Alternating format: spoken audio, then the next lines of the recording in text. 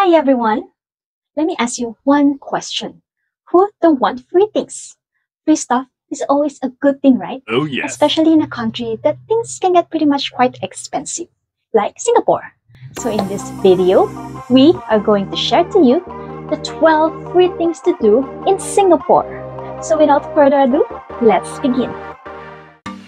Let's start with Changi Airport.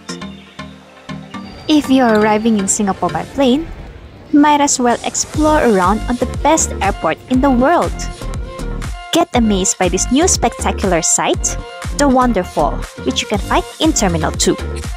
You can even watch some movies here at the cinema theaters at Terminals 2 and 3. Want to have some fun and adrenaline rush? Try the slide at Terminal 3, which is 4 stories high and the world's tallest slide in an airport. And of course, don't miss out this beautiful rain vortex at the Jewel.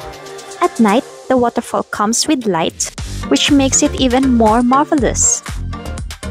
Don't miss out the light and sound show, which is available every night, but the timing varies depending on the day and the season, so you better check out the website to avoid any disappointment. Don't worry about exploring around the airport, because there's a bridge link, as well as sky trains, which can get you around Terminals 1, 2, and 3, as well as the Jewel. Terminal 4 is the only one separated, but not to worry because they also provide shuttle bus to get you around. Number 2. Experience the beauty of Gardens by the Bay. There's no reason for you to miss out this place, because you're free to explore around their expansive garden and get amazed by these beautiful super tree groves. It is accessible from 5 AM to 2 AM, but we highly recommend you to come at night because the super tree comes even more alive with these beautiful lights. And you'll get a chance to experience this wonderful Garden Rhapsody show, which is shown daily at 7:45 and 8:45 PM. Number 3. Wander around Marina Bay Sands. Just looking closely at this iconic landmark is already such an experience. Even though you're not staying at their hotel, you can still walk around the lobby and dine in at the restaurants. Besides the hotel, there are so much more to explore around. It has a mall on its own, and it's popular for selling luxurious brands from across the world. And you'll find this stunning digital light canvas. Although there's an admission fee to enter, you can still freely get mesmerized by this amazing technology and beautiful lights. MBS has also a casino, and it is free to enter for foreigners. Just outside the mall is the Waterfront Promenade. From here, you will find this breathtaking cityscape view. And don't miss out this MBS Spectral Light and Water Show, showing daily at 8 PM and 9 PM.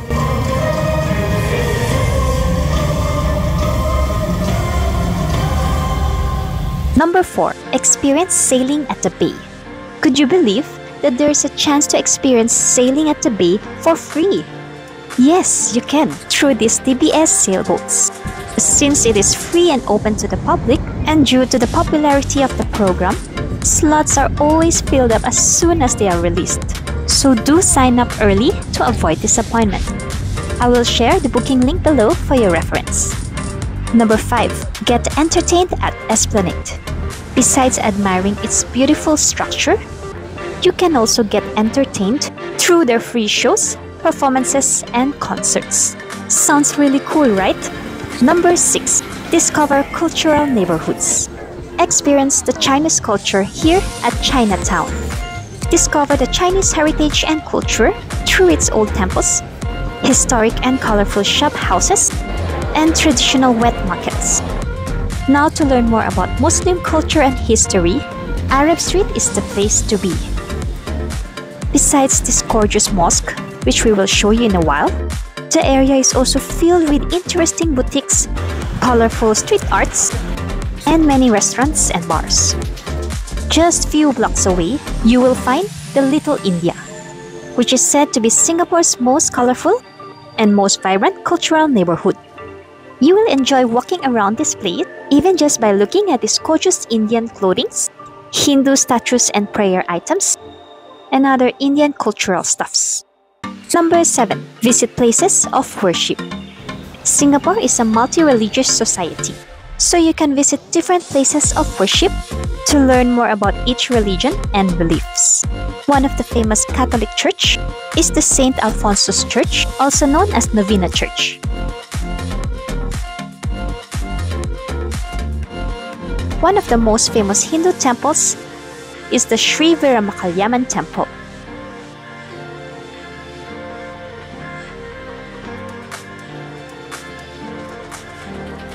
Another Hindu temple worth visiting is the Sri Mariamman Temple.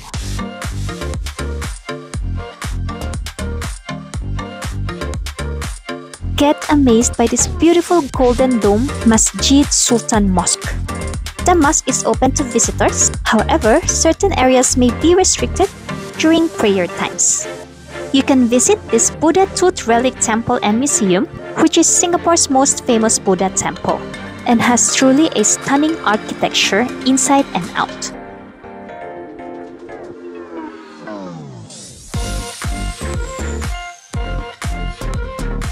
The next place is the Haupar Villa. Although this is not a place of worship, but a cultural park, it is still a perfect place to learn more about the Chinese religion, as well as Chinese literatures and folklores. Plus, it is free and enjoyable to walk around. Number 8. Relax at Sentosa Beach. Who wouldn't want a moment to just chill and relax? And here at Sentosa, you have 3 golden sand beaches to choose from. First is the Siloso Beach. In this area, you will find more bars and activities to do. Second, we have the Palawan Beach. Here you will be able to cross this floating bridge or even relax at these hammock swings. And third but not the least is the Tanjong Beach. This is the most peaceful one because simply it's the furthest most, but it's the perfect place for ultimate relaxation. And did you know that you can enter the Sentosa Island without needing to pay any admission fees? And that is by walking through the Sentosa Boardwalk, which you can find next to this Vivo City Mall. And you can explore easily around Sentosa beaches by using these free shuttles. Number 9. Walk with nature. Want to get away from the busy, hustling city? There's so many public gardens and parks you can walk around, like this famous Singapore Botanic Gardens. Besides enjoying the peaceful scenery, you can even pack some snacks and go for a picnic. Another example is this Fort Canning Park, which is located at the central area. Not only you'll be able to walk around with these peaceful parks, but you can even discover the wonders of nature. Number 10. Burn calories through walking trails. You'll be surprised to discover that Singapore has so much walking trails in it. And some of it even offers you breathtaking sceneries, which makes your trekking even more enjoyable. So better get up yourself, burn those calories, and go for some walking trails. Number 11. Learn in the library. You should never stop learning, because learning is a lifelong journey, and knowledge is power.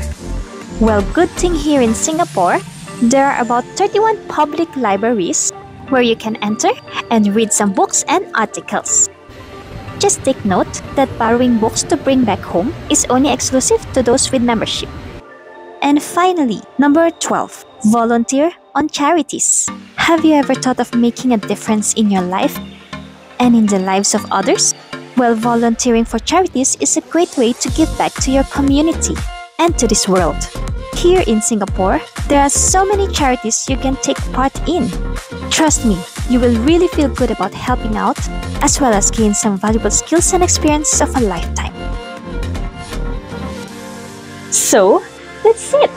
The 12 free things to do in Singapore. Thank you for watching and good luck with your future travels. Bye!